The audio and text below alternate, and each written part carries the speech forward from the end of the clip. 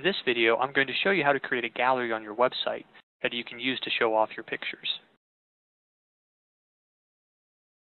Everybody gets free website hosting when they sign up with AllProWebTools. Part of this includes the ability to add gallery pages to your website. In order to create a gallery, the first thing you need to do is upload the images you need. We can do this by going to Websites and Manage Images and Files. I would recommend creating a folder to hold your gallery images, just like I have set up here. This is really just for organization to make things easier to find. If I click on this gallery folder, you'll see that I already have several images uploaded. If you need help uploading your images, you can watch the video on the Manage Images and Files.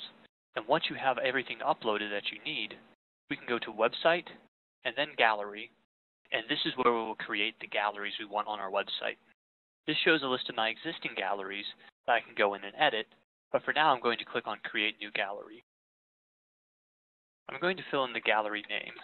This is just something for me to be able to identify what this gallery is about. Next, I need to put in the image width.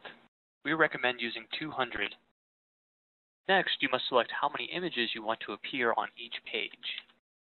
Lastly, you must decide how the thumbnails are displayed, whether they should be cropped or not cropped. We recommend using cropped.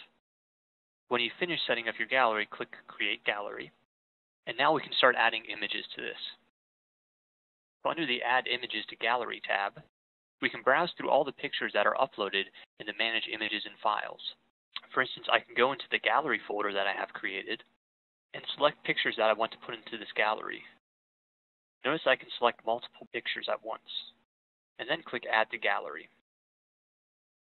Now that I have the images added to my gallery, I can do a couple more things.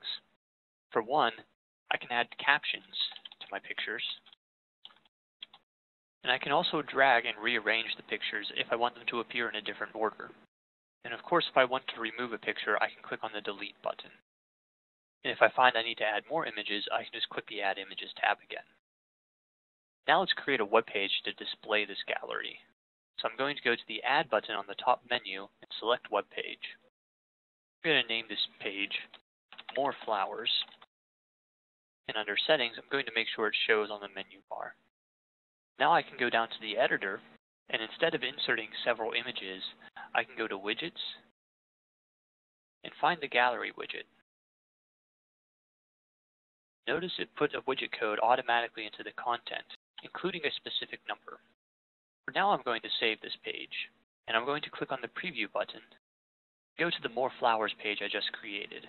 It's not showing the images that I just put in the gallery, so let's double check that I have everything set up correctly. Remember the number I pointed out. This is referring to gallery number 1. So if I go back to Website and Gallery, the gallery I want is Flower Gallery 2, which is number 1, 2, 3, 4 in the list. So on that gallery widget, I actually want a number 4 there instead of the number 1. So I'm going to go back to Website and My Web Pages and find the page I want to edit.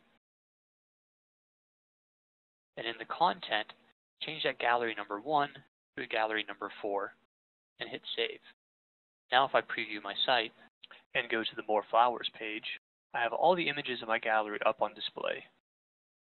And notice if I hover over an image, the caption that I put will appear as text. I can also click on the thumbnail to bring up a full-size version of that image.